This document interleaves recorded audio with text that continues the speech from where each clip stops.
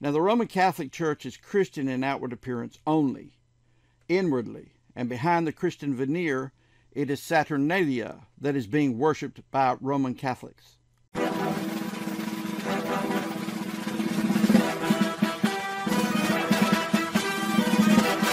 Saturnalia was, or is, the religion carried on down to this day, hidden within obvious outward Christian events. Now, the Roman Catholic Church is Christian in outward appearance only.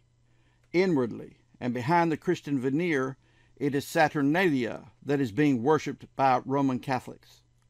Now, the Christian cross is one of those outward symbols: the cross, the cube, and the six-pointed star. Now, you will see these as the cross on which Jesus was crucified, he co-opting this satanic symbol on which in death he stripped Satan of Satan's power of death and hell and rendered him a defeated foe. Rome used the X, or the cross of crucifixion, to all who dared to oppose the will of Rome. It was the most fierce and threatening of the symbols of Saturnalia.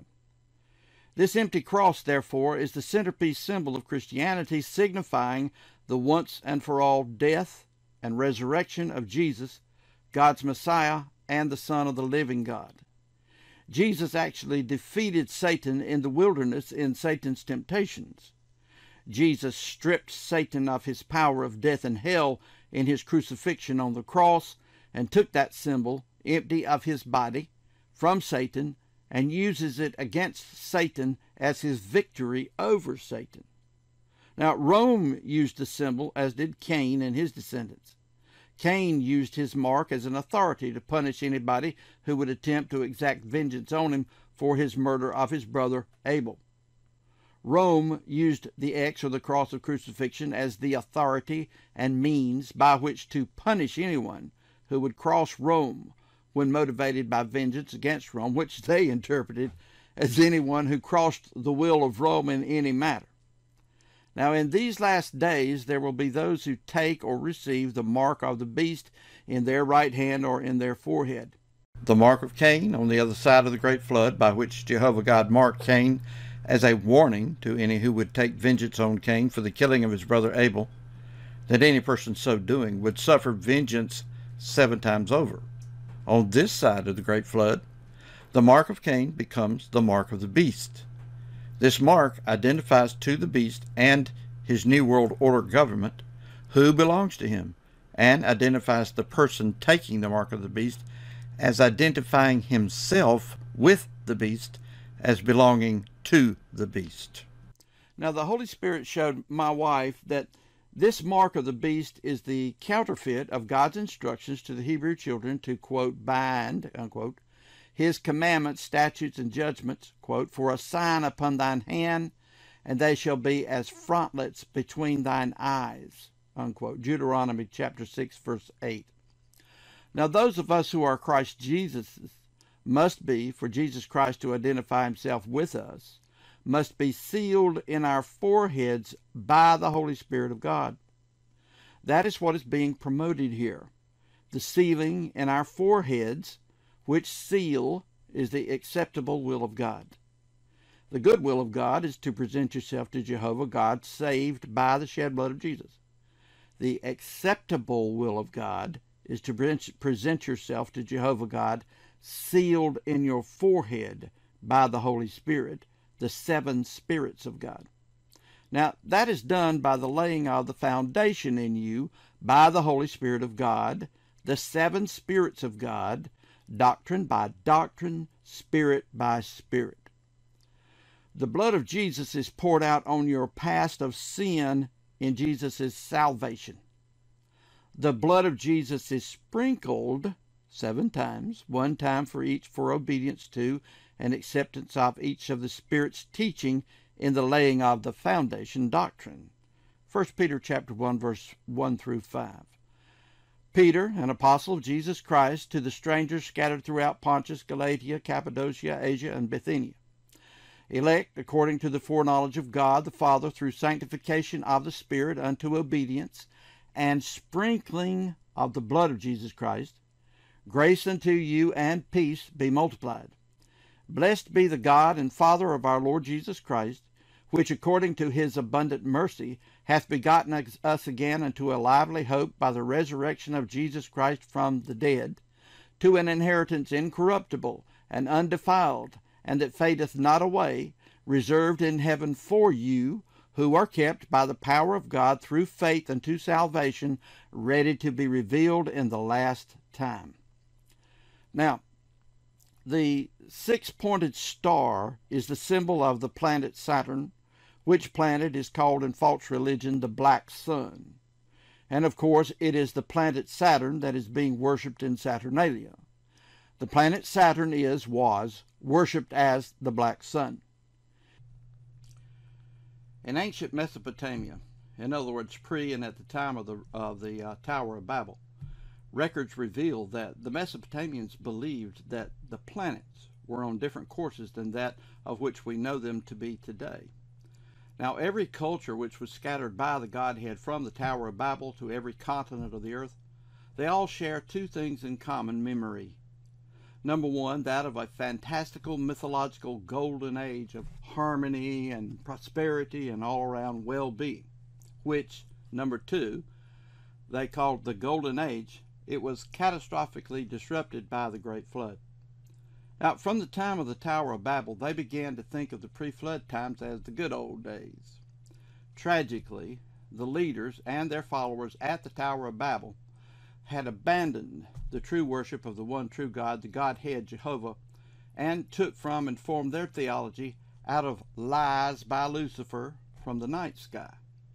Now, they abandoned Noah and the theology and relationship with the one true God of the day and of the true light for their false God of the night and its deep, deep theological darkness. Worship of Jehovah God, the theology of the day, is signified by the rainbow. The rainbow is composed of 7 basic colors that appear when a ray of sunlight shines through a drop of rain. Light is a symbol for the Holy Spirit, the 7 spirits of God, and rain, water, is a symbol for God's Word. Now, the rainbow is the seal of the Jehovah God's everlasting covenant with mankind and the animals, in which Jehovah God promised that he will never again destroy the earth by means of a great flood. Now, the everlasting covenant is the grace of Jehovah God, in which Jehovah God gives all of mankind the time and the opportunity through his word by his Spirit to repent and believe the gospel of Jesus Christ and the kingdom of God. Jehovah God has promised not to bring his judgment on the sinful, iniquitous, wicked, and unrepentant mankind until the end of this duration of grace. Now, this is in contrast with the theology of the night, Lucifer, Satan's perversion of the story of God's redemption in the constellation of the stars. Now, this transition from worship of Jehovah God to Lucifer, Satan, wasn't done in one fell swoop. They didn't pitch out the baby with the bathwater all at once. They did it by degrees, as is done today through many secret societies, particularly the Freemasons and the Jesuit priesthood of the Roman Catholic Church. Now, this deep, dark, false theology and worship of Lucifer, Satan, which is Saturn, was incrementally but emphatically replaced the one true God of Noah, Jehovah, the Godhead of the creation. Now, at the heart and center of their night and dark theology is the shared memory of the so-called Golden Age, which has come down to us through the ages as the myth of a sun that the ancients believed that was at the very center of the cosmos that was, according to their false theology, the creator of the whole cosmos. This sun they worship is identified to be the planet Saturn. Now, they refer to Saturn as the best sun, in contrast with our sun at the center of our solar system. Today, Saturn is the 6th planet from our sun. In this, our solar system, beginning with our sun at its center, Saturn is the 7th body in our solar system. But, according to the Mesopotamian writings, the planet Saturn once held a position in the universe that, from the perspective of persons looking at the night sky from planet Earth, Saturn appeared to be the very axis of the universe. But the operative word here now is appeared. Now, this was the origin of the zodiac, known by them as the great cosmic wheel that turns on the axle that is Saturn, churning out the names and fates and destinies of individual humans and civilizations from their birth to their death. Noah and his righteousness in his belief and worship of the one true God, Jehovah, was marginalized, then eclipsed, and then forgotten by the hordes of humanity who followed Nimrod, living in the cities that he built and worshiping him and his god Saturn, from which comes the name Satan. Now, the man Nimrod was the personification of the fallen angel Lucifer, or Satan, in the form of the planet Saturn. So then Lucifer, Satan, Saturn, and Nimrod are all three one in the same in different aspects of their beings. Now, all humanity adhered to the new devious and deceiving false religion that came off the serpent Lucifer's tongue, as it is traced from Ham, the son of Noah, to Cush, the son of Ham, to Nimrod, the son of Cush, to Damunzi, later known to the Hebrews as Tamunzi. This false religion was perfected by Semiramis, the wife of Cush, who gave birth to Nimrod, and then, upon her son Nimrod's rise to preeminence and power, married Nimrod, her son, which upon Nimrod's death had her son Damunzi enthroned, whom she publicly claimed she was supernaturally or immaculately impregnated by Nimrod. Now, this was for her private and personal ambition, which was to carry on the family religious enterprise they began and perfected at the Tower of Babel for dominance over the human horde. Now, it might be asked why it was Ham, the third and youngest son of Noah, through whom this falling away from Noah's worship of Jehovah God with the institution of Lucifer, Satan, Saturn by Nimrod, and Semiramis. Why Ham? Well, after the great flood, Noah fell into an alcoholic stupor and was naked and uncovered in his tent. Clothing in Scripture is a metaphor for order. Noah, being stripped of his clothes, was a violation of God's righteousness. In his drunkenness, he abandoned his consciousness to the vagaries of happenstance. That he was uncovered in his tent means that Noah left his wife and family open to fallen angel intrusion and infestation, and open to demonic possession. A man's covering is Christ as his head. The covering of a wife is her husband. The husband is the head of the wife. As the head of his wife, Noah abandoned that responsibility and left her vulnerable to Lucifer, Satan, as had Adam left his wife Eve vulnerable in the Garden of Eden. By the way, the same is applicable today, now, as it was then, and with Adam and Eve in the Garden as it was with Adam and Eve in the Garden of Eden. Now, it's the same Jehovah God, it's the same devil. Feminism is the proof of the pudding concerning this issue. The devil and demons are having a field day with women and families in the USA. But why? Because we men are naked, having stripped ourselves of our righteous clothing handed down to us from our Pilgrim and Puritan fathers who got it from the pure doctrines of Scripture. We have left our wives and children uncovered and available to the wiles of the devil. Now, Ham was the first of Noah's three sons to find their father in this condition, with their mother uncovered and vulnerable to Lucifer from above and demons from below. Rather than gently restore his father to the place of honor due Noah as his father in the spirit of meekness, lest he himself be tempted in the same manner as had been Noah, Ham shamed his father to his brothers. Ham chronicled his father's indiscretion in a contemptuous report that trivialized and denigrated his father Noah. He held Noah up to them in shame of derision and dishonor. But his two brothers, Shem and Japheth, did not receive the report in the manner in which Ham displayed it in ridicule and mockery of Noah. They did not deny the truth that Noah had fallen into a bad way. Instead of entering into agreement with Ham in his report of shaming their father, Shem went to Jehovah God and inquired as to what to do and how to do it. He and Japheth took a sheet, walked backwards, and covered their father, not looking at his indiscretion, but tending to Noah's need to cover him, giving him grace and time and opportunity to recover himself out of the error of his way. Galatians chapter 6, verses 1 through 2, and James chapter 5, verse 20. Galatians 6, 1 and 2. Brethren, if a man be overtaken in a fault, ye which are spiritual, restore such as one in a spirit of meekness, considering thyself, lest thou also be tempted. Bear ye one another's burdens, and so fulfill the law of Christ. James chapter 5, verses 19 and 20.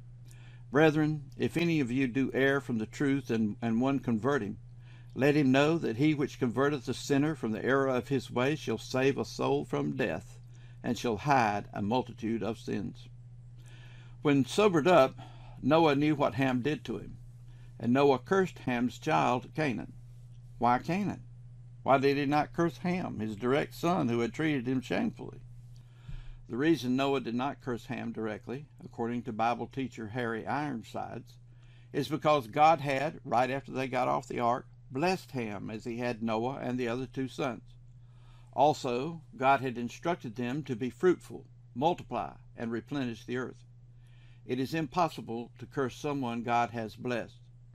Even though Ham's assessment of Noah's condition was correct, in that he found his father naked and uncovered in his tent in an alcoholic stupor, Ham did not handle the situation in the spirit of mercy and grace, but rather in the spirit of judgment and condemnation. He did not handle the situation in God's way, but by his own rational mind in his own way. Ham personally did not suffer the curse direct, but Ham's family became the object of the devil and demons, and that Ham judged, and therefore, according to the universal spiritual principle that Jesus explained to us, when you judge another, the judgment with which you judge, you will be judged. And the measure of judgment you mete out to whoever you judge will be measured back to you again, measure for measure. Condemnation by Ham is what happened, and condemnation came back to him. Now this judgment came to Ham in the form of a generational curse, in which Noah actually double cursed Canaan, Ham's last and youngest son.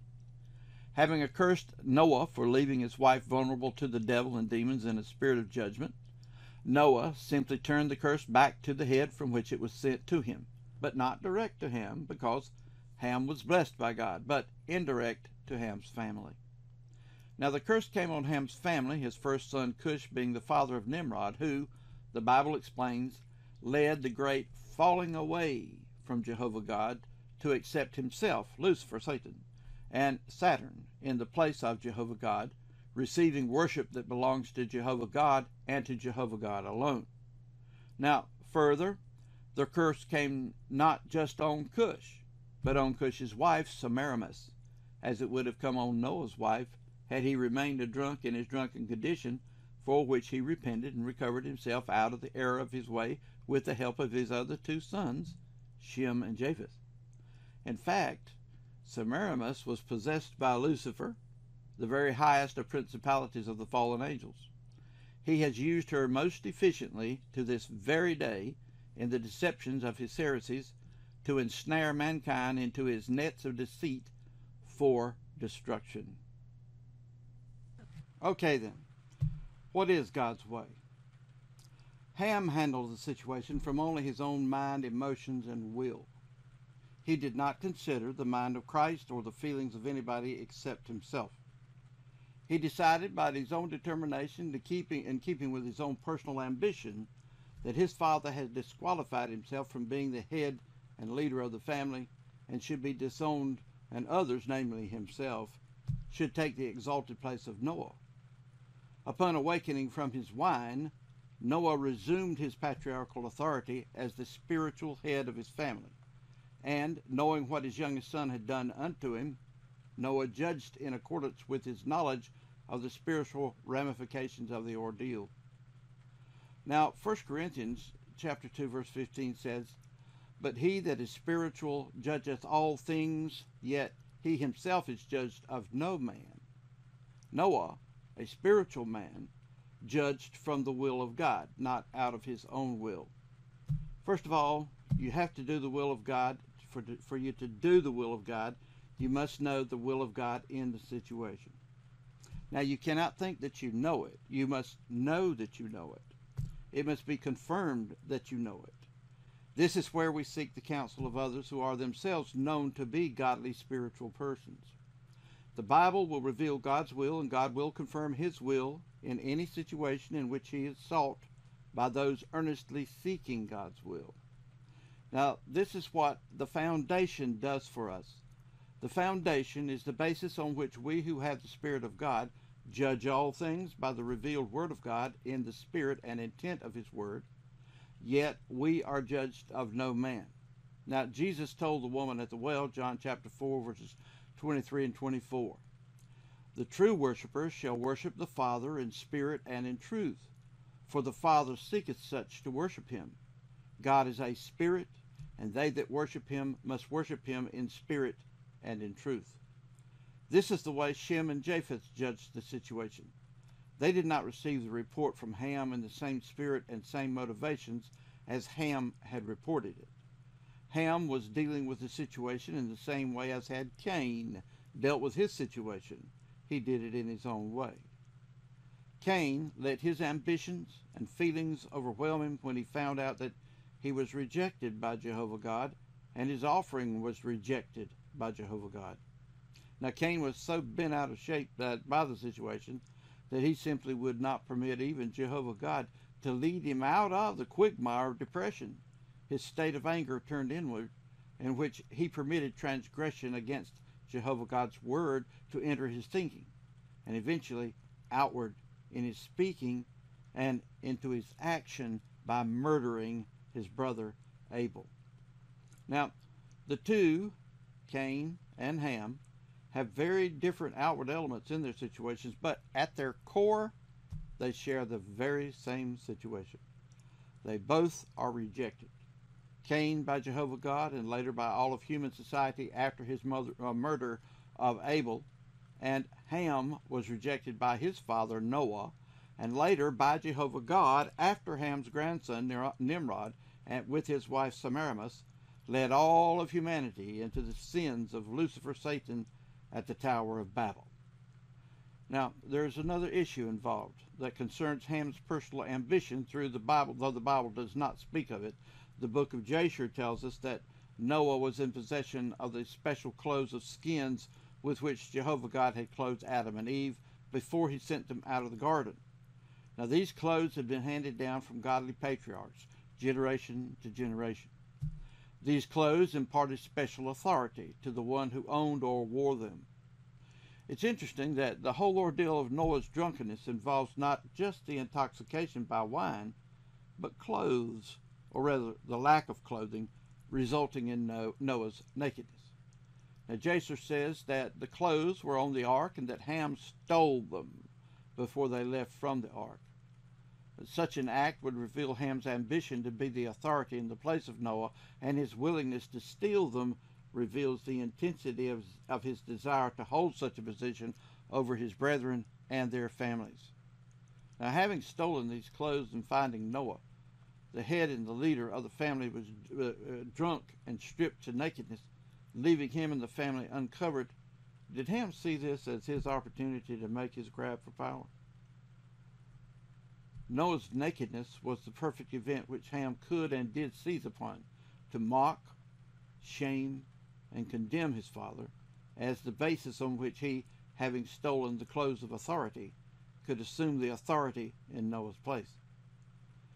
This revealed Ham to be the perfect candidate to the serpent as the seed of the serpent, for the serpent to gain access and assert himself again into the human family on this side of the great flood.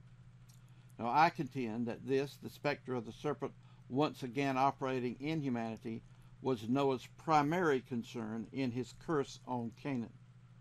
So again, the question, why Canaan? Why not Ham?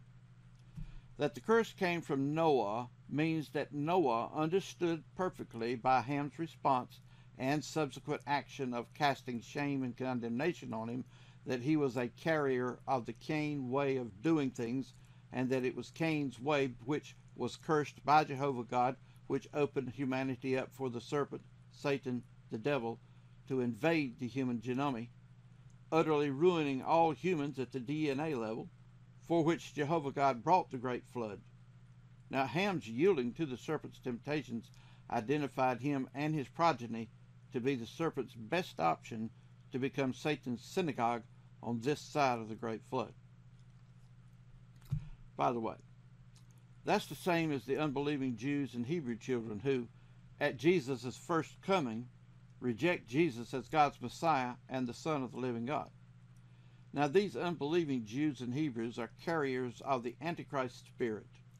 They are the synagogue of Satan, about which the Spirit of God tells us in Revelation chapter 2, verse 9, and Revelation chapter 3, verse 9. The Jews and Hebrews' rejection of Christ coming in the flesh and blood person of Jesus identifies them to Lucifer, Satan, as the perfect channel through which to reveal Antichrist to the world in his globalist New World Order kingdom of darkness. Now, on the other side of the great flood, it was through the Cain line of descendants that the Luciferian and fallen angel infection found its way into the social fabric of the human family. Lucifer seized on Cain through Cain's pride and Cain's own inner anger that Cain's half-truth, made Cain unacceptable to Jehovah God as a person, and Cain's offering, which was an expression of Cain's half-truth, was unacceptable to Jehovah God, and so both Cain and his offering were rejected by Jehovah God. In like manner, on this side of the great flood, Ham revealed himself to be the serpent's channel back into mankind. Now, what is meant by the phrase half-truth? Cain's offering tells that story. Cain brought an offering of fruit from the cursed ground that reflected only the part of the curse by Jehovah God on Adam, that the cursed ground would bring forth thorns and thistles, and that he would return to the ground, meaning he would die and his body decay and disintegrate into the dust from which Jehovah God had created him.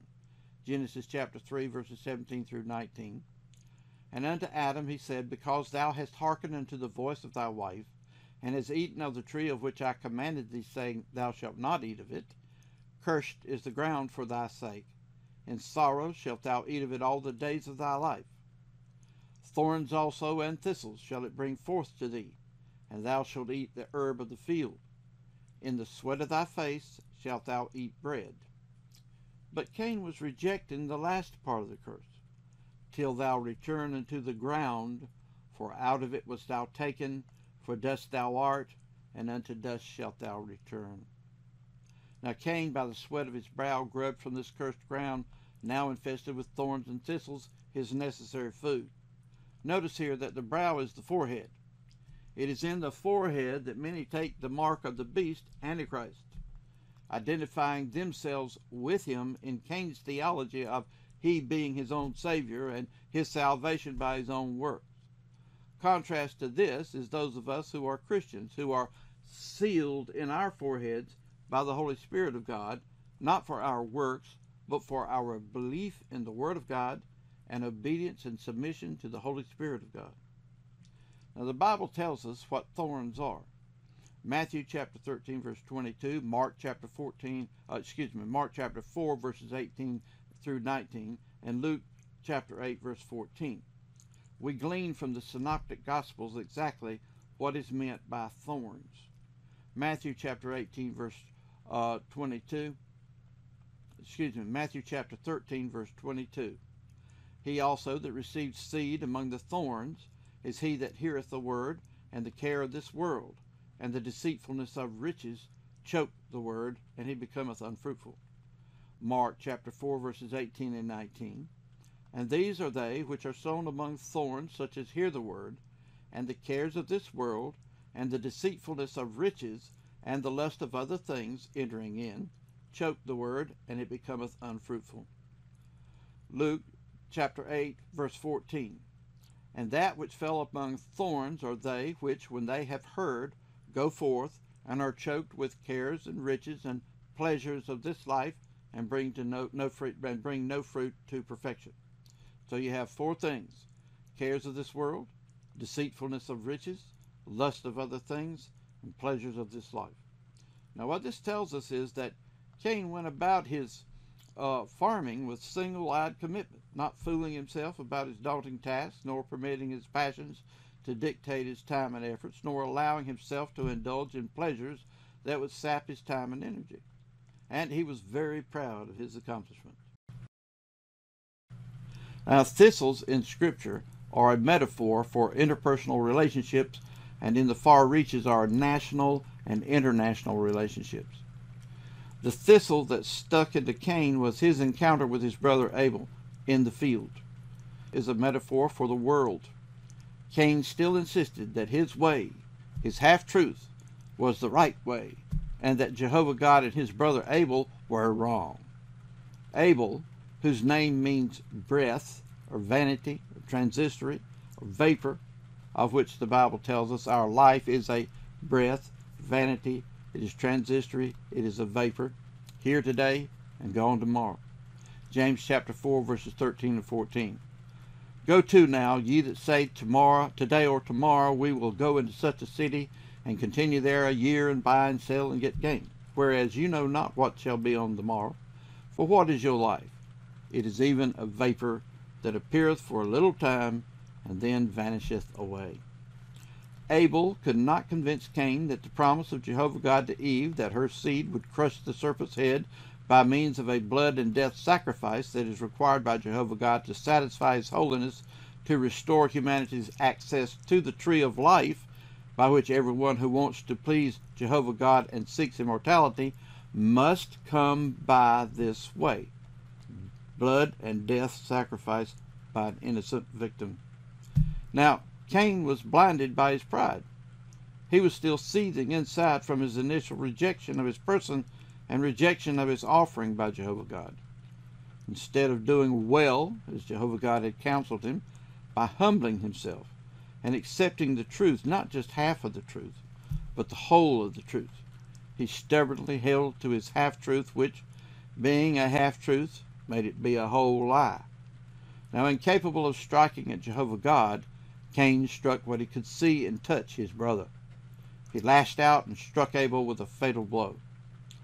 Now, overcoming the thorns was no minor feat, but Cain's offering reflected the fact that Cain had not considered that overcoming pertained to temporal existence only.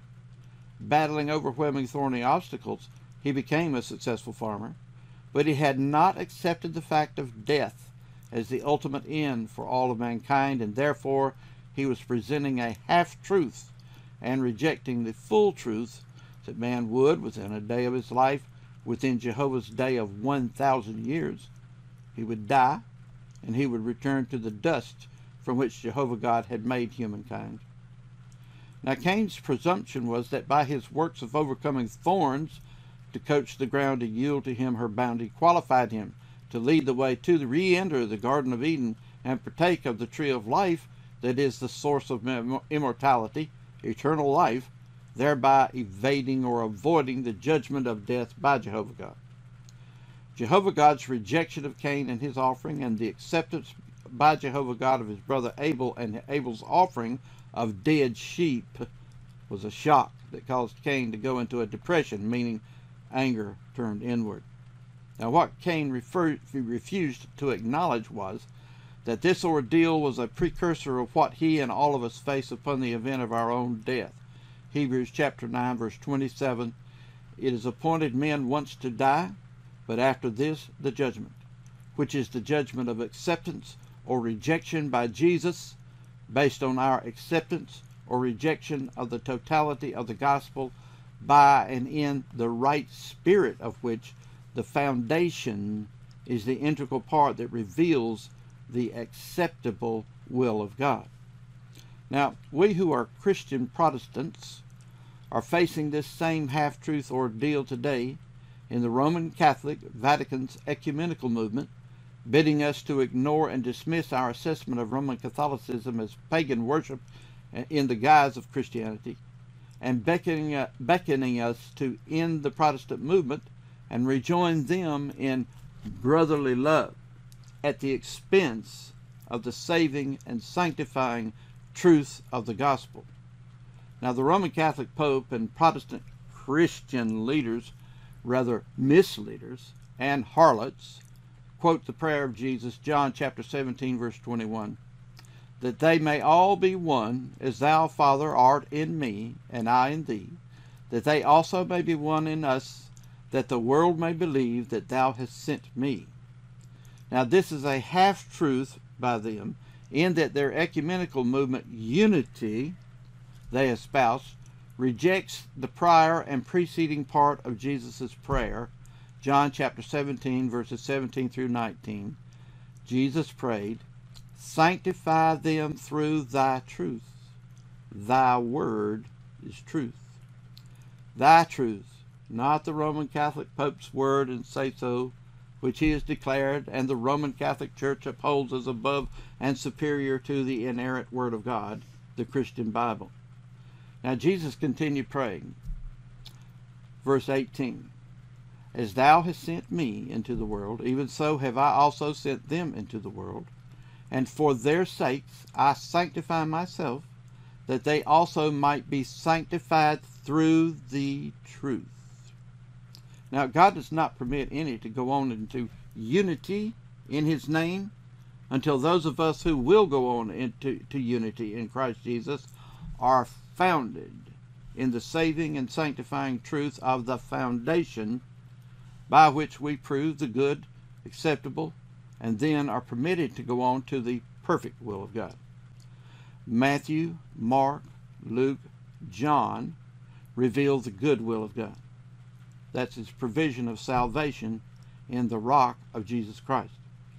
Paul's writings, Romans, 1st and 2nd Corinthians, Galatians, Ephesians, Philippians, Colossians, 1st and 2nd Thessalonians, 1st and 2nd Timothy, Titus, Philemon, Hebrews, reveal the acceptable will of God. Provision of sanctification by the Holy Spirit, by the doctrine of the foundation. Revelation chapter 1, verses 10 through 18, reveal the perfect will of God, presenting Jesus, God's Christ, and the Son of the living God as he is, the complete and whole Jesus, the person of truth. The person of truth. True church. It doesn't exist anywhere today except in small pockets of individuals who meet with each other in Christ's name. All of these organized religions have bastardized the teachings of Christ, have corrupted the teachings of Jesus, and most of them are helping to lead you into slavery in the New World Order. In those days, great signs and wonders were performed as God confirmed his word with signs following. True Christianity, ladies and gentlemen, anointed by the Holy Spirit, swept the world like a prairie fire. Nothing could stop it. No matter how many Christians the emperor crucified, no matter how many Christians were thrown to the animals in the Roman circus, 100-fold sprang up to take their place. This movement encircled the mountains and crossed the oceans. It made kings tremble and tyrants fearful. It was said of those early Christians that they had turned the world literally upside down, so powerful was their message and spirit. Now, I am talking about the true Christian teachings of Jesus Christ and the way that it was followed in the early days of Christ's church, not Rome's church, not Baptist church, not Lutheran's church, not Orthodox church, but Christ's church. Before too many years had passed, men began to set themselves up as lords over God's people in places of the Holy Spirit, instead of conquering by spiritual means and by truth. Not too many people in the world understand what truth even means today. As in the early days, men began to substitute their ideas and their methods in place of the teachings that Christ gave us. The Inquisition came from these people, not from Jesus Christ. The Crusades came from these people, not from Jesus Christ. Attempts to merge paganism and Christianity were being made even in the days when our New Testament was being written, folks, for Paul mentioned that the mystery of iniquity was already at work, and he warned that there would come a falling away, and some would depart from the faith, giving heed to seducing spirits and doctrines of devils, the counterfeit doctrines of the pagans. 2 Thessalonians chapter 2, verses 3 to 7, 1 Timothy chapter 4, verse 2. And by the time that Jude wrote the book that bears his name, it was necessary for him to exhort the people to earnestly contend for the faith that was once delivered unto the saints. For certain men had crept in who were attempting to substitute things that were no part of the original faith. Check Jude chapter 1, verses 3 and 4. Christianity, folks, came face to face with the Babylonian paganism in its various forms that had been established in the Roman Empire. The early Christians refused to have anything to do with its customs and beliefs. And we all know what happened. Much persecution resulted. Many Christians were falsely accused, thrown to the lions, burned at the stake, and in other ways tortured and martyred. and for their own safety they went underground in the catacombs and in the caves, and they formed their own secret society, which was known then as the Friendly Open Secret Society, and their symbol to mark their way was a fish. Then great changes began to be made. The Emperor of Rome professed conversion to Christianity. He had to. For Rome would have fallen just as sure as a tree in the forest falls to the axe, if he had not made that move. In those early days of the real church, Christ's church, who practiced exactly what he taught them, great changes began to take place that have affected us right up to this very day. What a shock it must have been when Constantine professed a conversion to Christianity after stating that he had seen the vision of the cross in the sky. And some accounts say that he didn't see it in the sky during daylight, but he saw it in a dream. And ladies and gentlemen, because he never accepted Christ during his entire life, and in fact was a pagan sun worshiper, I question whether he ever saw a cross at all. See, because history says and records very clearly, Constantine never accepted Christ as his Savior. He never really followed the teachings of Christ. He was, in fact, a sun worshiper. He practiced the mystery religion of Babylon. But he was, in fact, the Emperor of Rome. Rome very quickly became, ladies and gentlemen, the Catholic Church, and the Roman Emperor became the Pope. He had to do this to save the empire. The symbol of the Roman Empire and the Emperor was the double-headed eagle. It signified that he ruled over both the East and the West, that the sun did not set on the Roman Empire.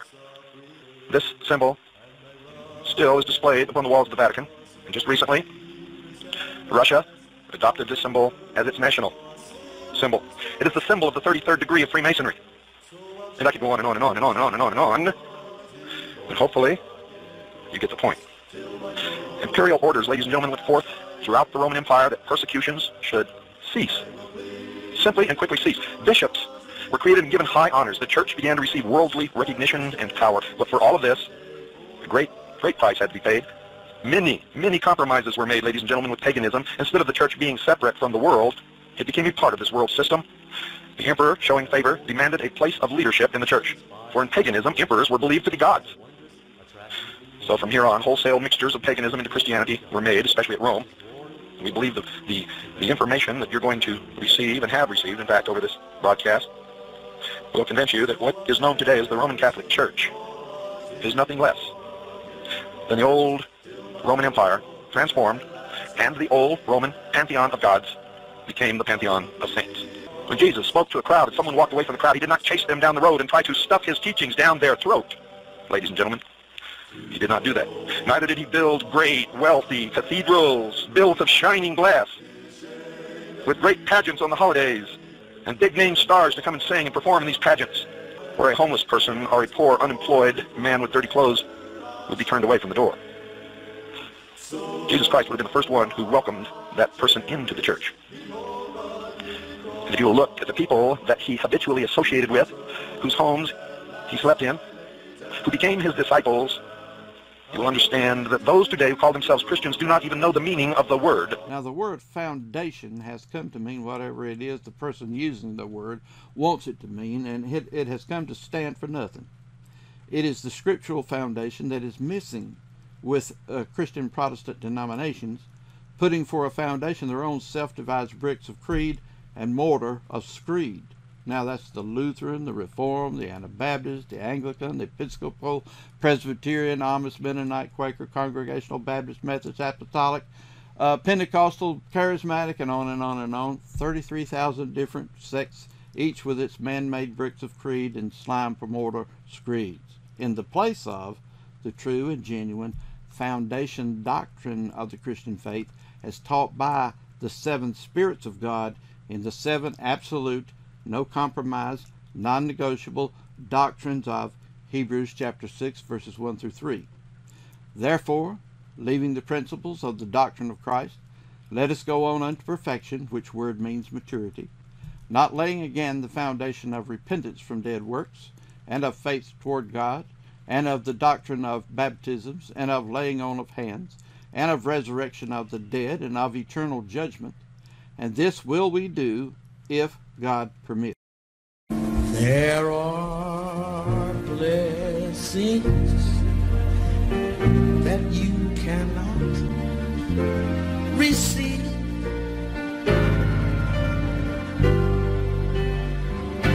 until you know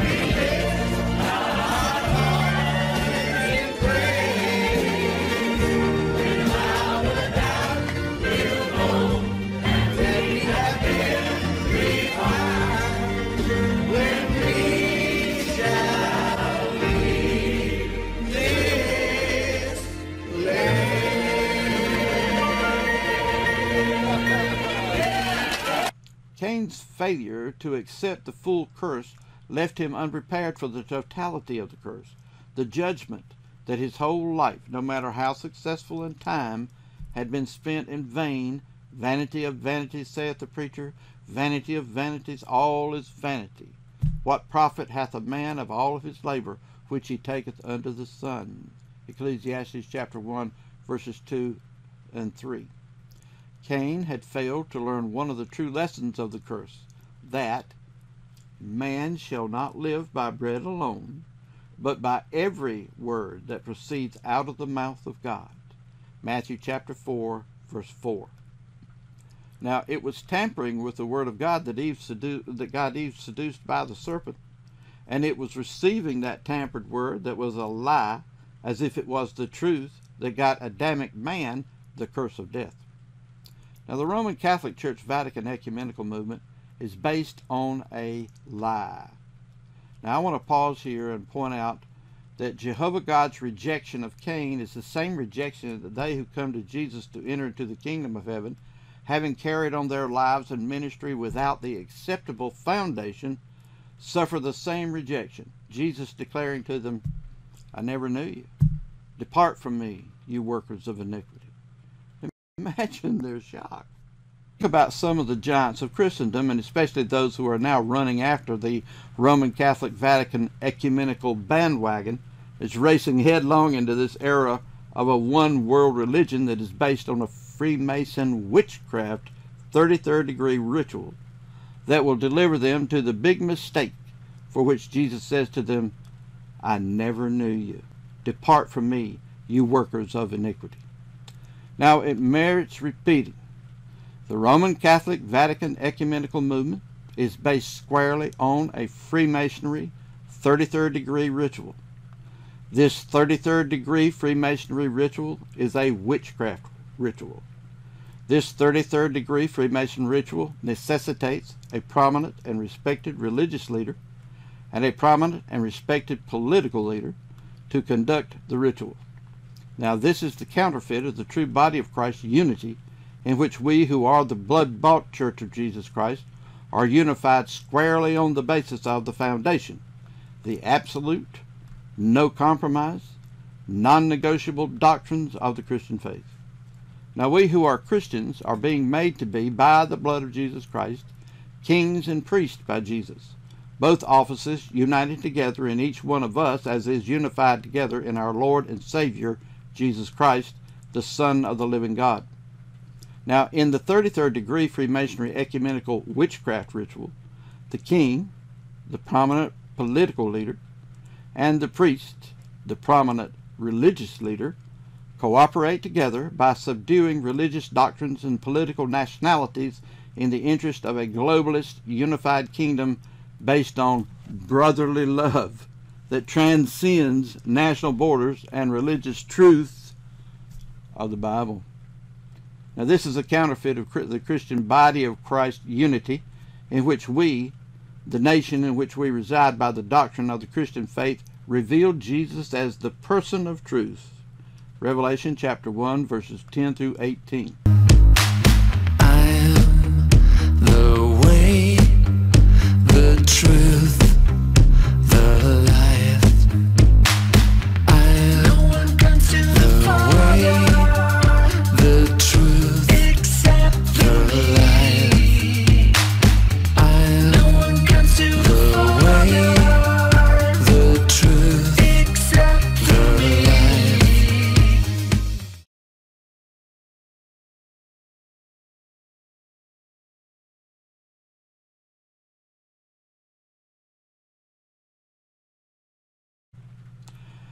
Now, the person or person being initiated in the course of the 33rd degree Freemason witchcraft ritual presents his religious doctrine of whatever his religious affiliation, and he places it on an altar, be it the Christian Bible, the Hebrew Torah, the Islam Quran, the Hindu Bhagavad Gita, the Confucius Tao, the Buddha text, or any other. The initiate or initiates then kiss these several different religious materials, which demonstrates their acceptance of all of them on an equal basis. Now, in reality, This kiss is the kiss of Judas, the kiss of betrayal to Jesus Christ and denial of Jesus as the only begotten Son of God, of the living God. Now, leaving these religious materials there on the altar, then they rise up together and join together in one harmonious group hug and brotherly love. And in reality, what is actually happening here is that this is a setup for the revelation of Antichrist as the embodiment of the person of perfection of all of these different religions. Now, he presents himself as that one and at the same time both king and priest over his globalist kingdom, into which all who receive him are initiated by reception of his mark, 666, in their right hand or in their forehead. Now, if you are a Christian, whether you be Protestant or Catholic, do you believe that the Hebrew Torah without the New Testament, the Islamic Quran, the Hindi Bhagavad Gita, the Confucius Tao, the Buddhist text, and any other religious materials are on an equal par with the Christian Bible of the Old and New Testaments? If you say no to that, then are you ready and willing to take that stand and come out of her, my people, as this ecumenical Roman Catholic Vatican juggernaut rolls on down the wide path and broad way to destruction with Antichrist? Now, do you, if you are a Christian, believe that the Antichrist of the apostate Hebrews and Jews, Muhammad and the Mahdi of the Islamics, Hare Krishna of the Hindus, Confucius of the Chinese, and Buddha of the Buddhists are on an equal par as saviors with Jesus Christ, the Son of the living God? Now, if you say no to that, then will you hold fast to Jesus' name in the face of the strong delusion that is coming as Antichrist is revealed and claims to be the true and genuine Christ, the very embodiment of all of these religious saviors of all time? These are the questions of this hour in our generations.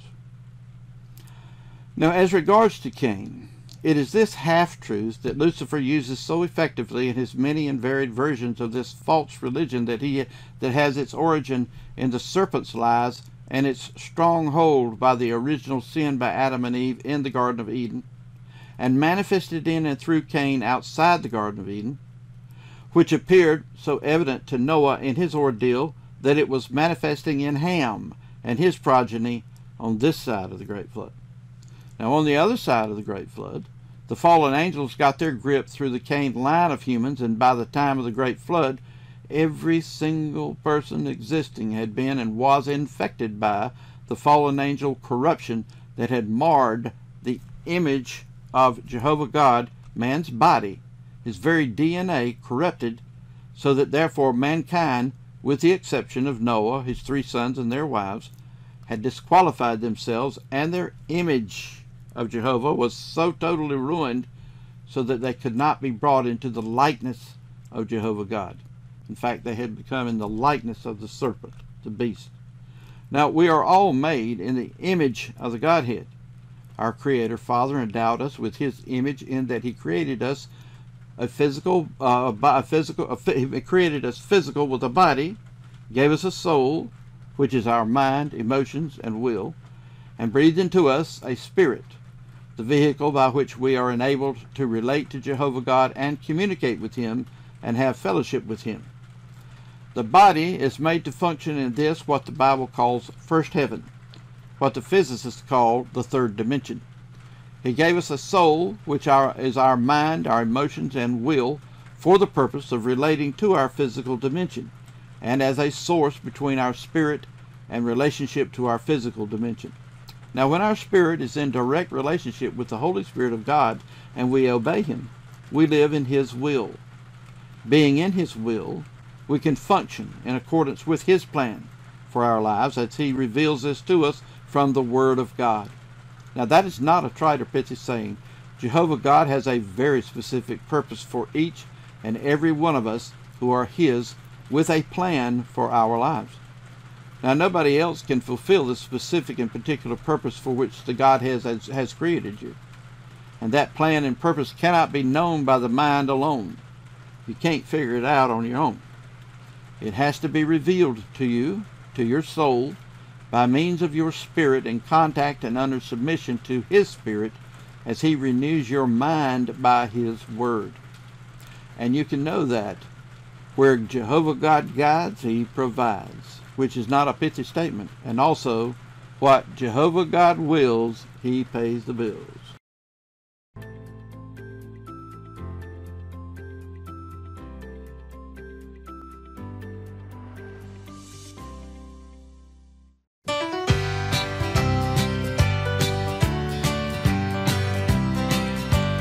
Well, old Buddha was a man, and I'm sure that he meant well. But I pray for his disciples, lest they wind up in hell. And I'm sure that old Muhammad thought he knew the way. But it won't be Hare Krishna we stand before on the judgment day. No, it won't be old Buddha that's sitting on the throne. And it won't be old Muhammad that's calling us home. And it won't be Hare Krishna that plays that trumpet tune. And we're going to see the sun, not Reverend Moon. Well, I don't hate anybody, so please don't take me wrong. But there really is a message in this simple song. You see, there's only one way, Jesus, if eternal life is your goal. In meditation of the mind, it won't save your soul. No, it won't be old Buddha that's sitting on the throne. And it won't be old Muhammad that's calling us home. And it won't be Hare Krishna that plays that trumpet tune. And we're going to see the sun, not Reverend Moon. Well, you can call yourself a Baptist and not be born again, a Presbyterian or a Methodist, and still die in your sin. You can't even be charismatic, shout and dance and jump a pew. But if you hate your brother, you won't be one